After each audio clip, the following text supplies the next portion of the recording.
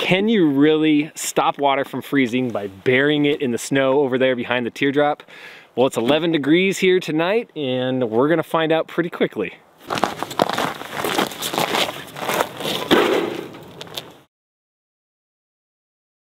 So you guys know there is no better feeling than having that teardrop hooked up, ready to get out of this hustle and bustle of town. So today I'm just gonna share with you, I'm gonna exhaust my entire list of tips and tricks around how we stay warm when camping. And these are the same tips I use in the summer, spring, and fall. Even though it is winter and it's in the teens today, these can be used anytime, so let's get out there. Bye-bye city. Hello, beautiful Alaska.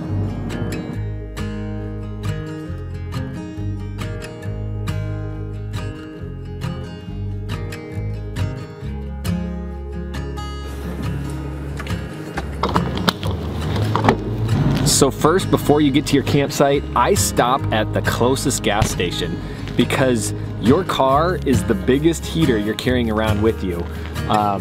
It's just nice to know as a backup, if you're stuck out for a week, you have this giant heater that's really efficient and can get you warm quick.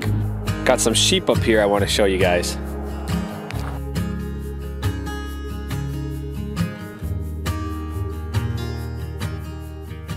If I get to the campsite and my core is not warm, I struggle all day getting it back. And so I will put on my snow pants and my boots about 10 minutes before I get to camp. And then I'll jump back in this, crank up the heater like I'm losing weight to weigh in for wrestling or something. And that's gonna bring my core way up. And then when I get out of the car, I just feel pretty good. And I don't need the gloves, I have better dexterity. And then as my core starts slowly coming down, I put on gloves and things like that. So all the clothes I have under here are all wicking clothes, and that's so if I did get my core too high and I started getting too physical and brought up a sweat, I'm not going to have any issue with that cold coming from being moist and wet.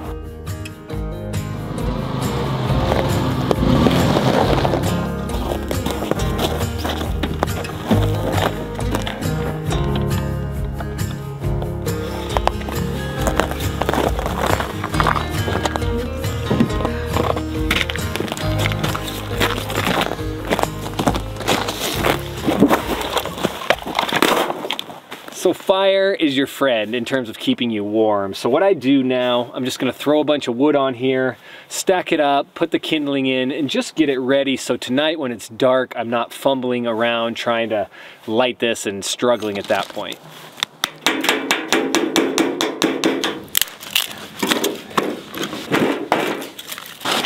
So you've seen this one, right? This is our Lightspeed Instant Up tent.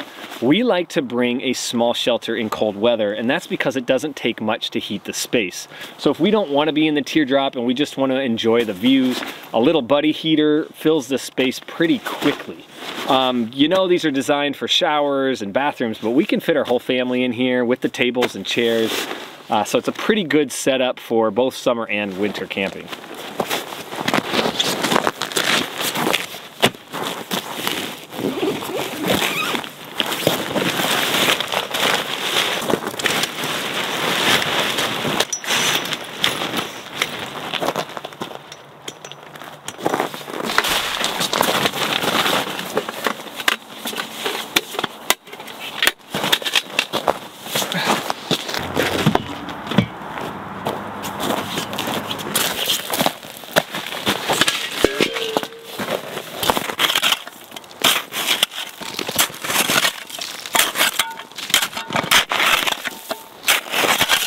Okay, let's settle this right here. How do you keep water from freezing out here? Can you really bury a water jug in the snow and it'll stop it from freezing in these temperatures? Well, today it is 11 degrees Fahrenheit at the low point. I think it's in the teens right now. Let's see if this is an urban myth or not. I probably should have turned it upside down so it doesn't freeze. Water freezes from the top down. So turning it upside down, if a little bit of it freezes, you'll be able to drink that top water.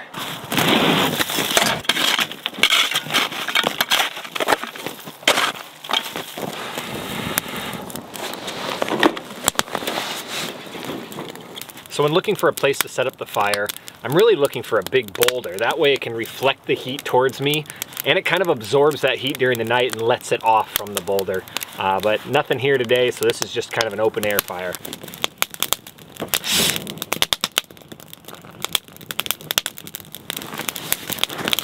So I'm gonna go back and get the galley prepared because food is key to staying warm out here.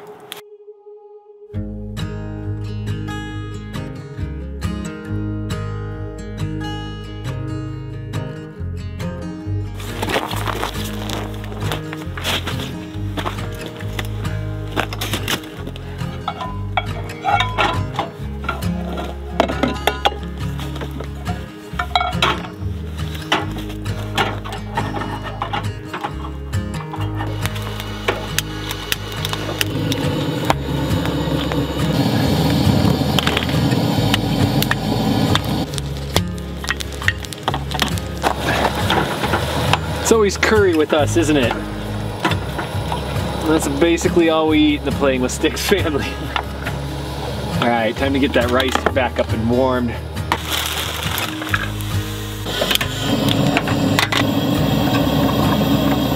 Tossing them in oil. Oil's always a fun thing to keep from freezing out here. Round 2, guys. I am starving tonight. But there's a purpose behind this too, right? Calories are a unit of heat. You guys all learned this in science, right? So the more calories you intake, the warmer you're going to be. This is energy. And how it works with camping is you want to double up on the calories. You want to cheat on your diet. This is that time. You can use this as your excuse. When you go to bed, your body's going to be digesting this through the night. And that means it's working, it's creating energy, and it gives off heat as a byproduct. So you're going to feel warm. I like to do, a big meal before bed. And then I even bring in like an energy bar with me if I get cold in the middle of the night. I'm getting up, doing some push-ups, some sit-ups, eating that energy bar to start that digestive process again. And you wouldn't believe how much your core will get back up. I gotta quit talking, I gotta start eating. It's already getting cold. Okay, water is a whole nother beast. So food, keep it in your body, keep you warm. Water, when there's excess of it, your body has to heat that water in your bladder and it causes you to get cold. So my suggestion for you is before you go to bed, make sure you get outside here, go to the bathroom, alleviate yourself. When you come back in, that makes it so now you don't have to let out that hot air in the middle of the night. And just keep just enough water in your body that you're pleasantly, hydrated, but not enough that your body has to spend extra energy warming that up.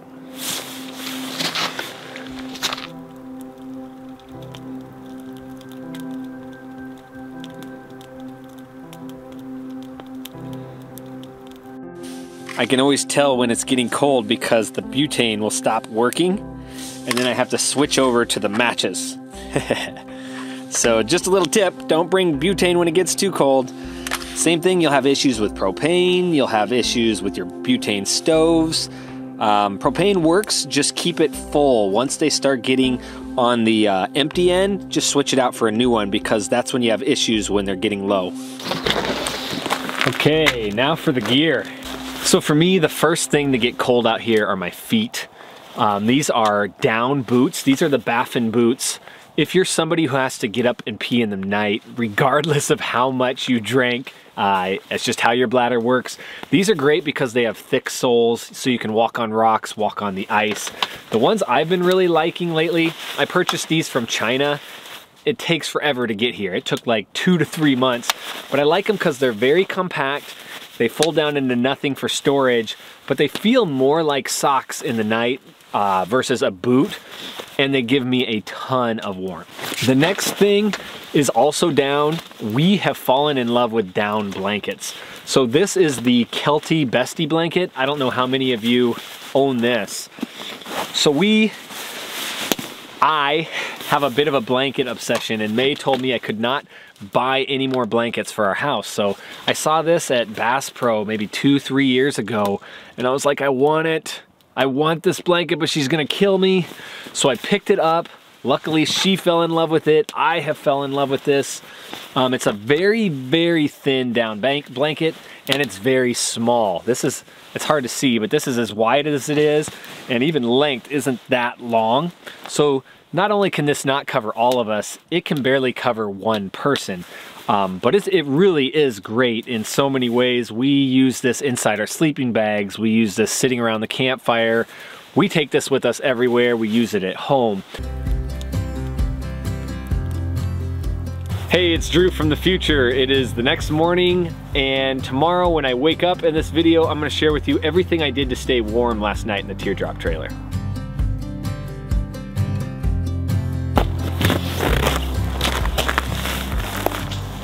Man, this feels like I'm in some like Hollywood movie set. So I just want to talk to you about 2 more tips before jumping into the Teardrop. 1, make sure you pee before getting in there. We already talked about that. And number 2, typically I go and exercise. So a night like tonight at 12 degrees, I'm just gonna walk around. But if it's colder than that, I'm doing jumping jacks, I'm jumping up and down, and that's gonna get my core up. And as I get into the Teardrop, even though it's cold in there, I won't notice it at first.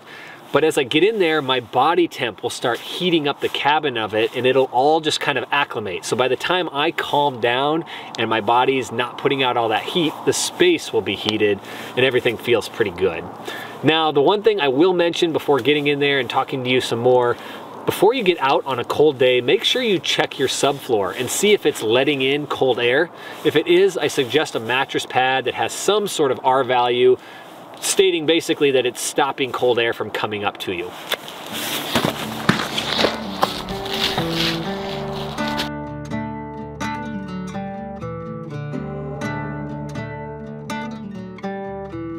You guys remember this hole? Well, last night I monitored the temperature. We hit 11 degrees, maybe a little colder. I'll have to check on the internet when I get home. Let's see if this water froze, huh?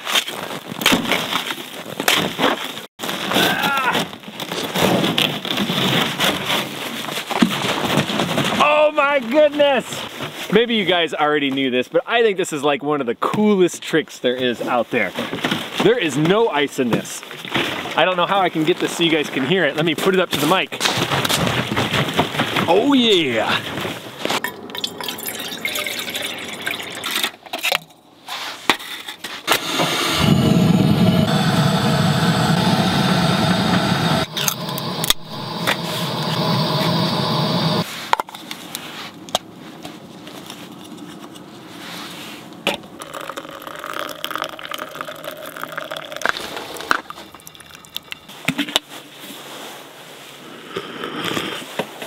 So now that I have a little light, I'm gonna show you guys the gear I used last night in the Teardrop to keep me warm.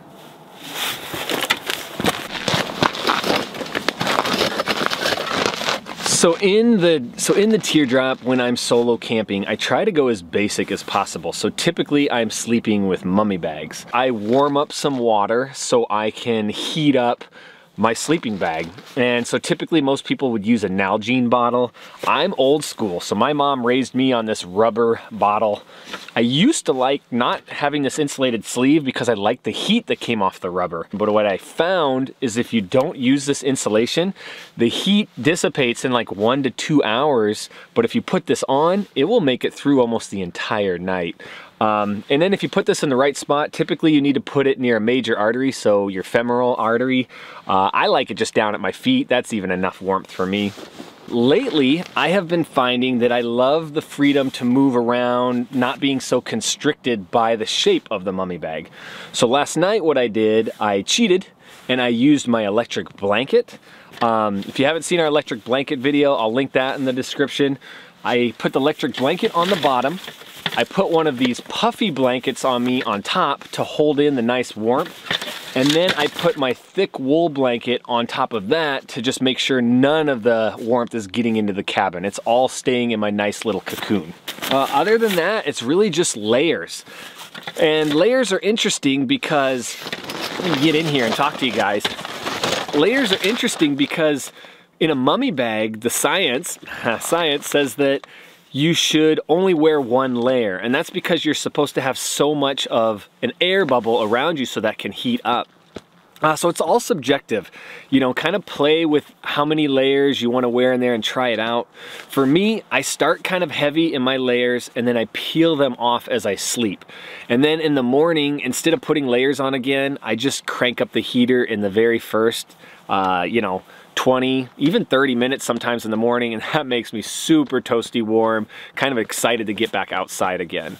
The heater video too, if you haven't seen that, we have a whole video on different electric heaters, ones that consume very low electricity, so they work pretty good for small camper life. So it's about time for me to go play. If you are new to winter camping or a veteran and just wanting to learn new things, we have a playlist here about finding great winter campsites, electric blankets, heaters, everything to keep you warm.